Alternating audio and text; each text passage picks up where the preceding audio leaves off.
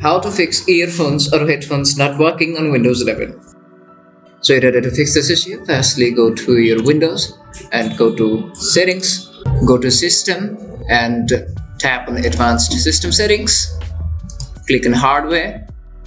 From here go to Device Installation Settings and change the value to No and click on Save Changes. And after that, go to Windows again and type Services and open or run the services as administrator.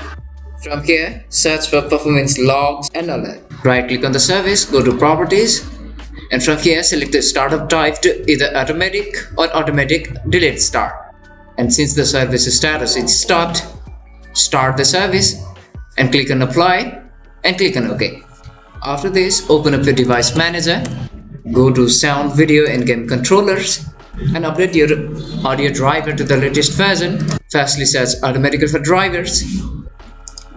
If it is not working, disable the device and enable it again, and do the same thing for your audio device or your audio driver or the headphone that you will see on the list.